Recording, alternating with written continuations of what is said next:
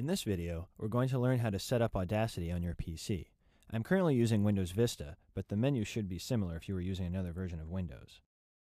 First, you will want to download Audacity by going to audacity.sourceforge.net and clicking on the Audacity 1.2.6 link.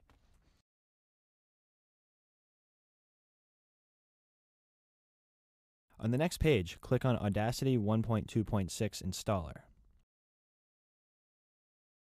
The prompt to begin your download should automatically pop up, but you can click on this direct link if it does not. Select Run so the installer opens once the download is complete. Select Run again to begin the installation. Click Next and accept the license agreement. You can leave the destination folder and other settings at default.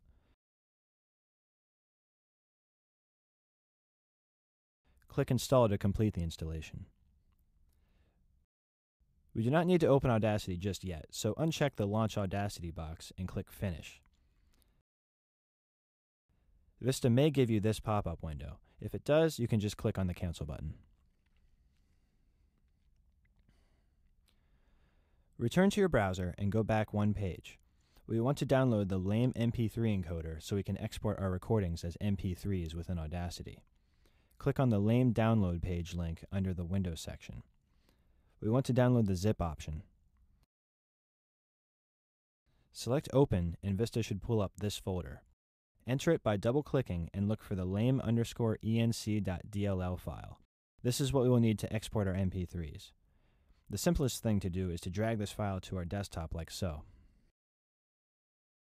We can leave it here for now and come back to it once our recording is finished. Now that we have the files that we need, let's open Audacity. This is the main window where we will be doing our recordings. The program will allow us to record multiple tracks as well as play along to existing ones. We will first want to set up our recording settings by clicking on Edit, Preferences. Make sure you are at the Audio I/O tab. Keep Microsoft SoundMapper Output selected as the playback device if you are using your computer speakers.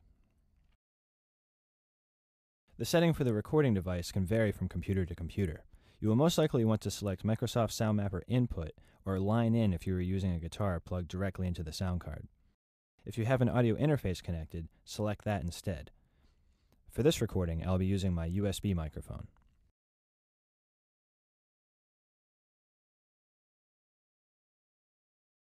Make sure Play Other Tracks While Recording New One is checked, so you can hear any backing tracks as you make your recordings.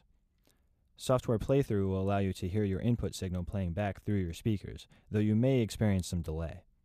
If this gets too distracting, uncheck this selection. When you are finished, click OK to save your settings. We will now want to test our recording signal.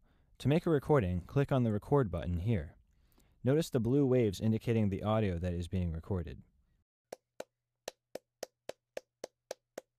The red meter shows how strong my recording signal is.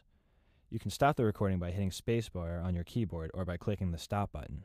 If you are unable to get signal, feel free to contact service@berkleemusic.com or call us at 617-747-2146 extension 3. Please watch part 2 of the Audacity tutorial to see how to record and submit your assignments.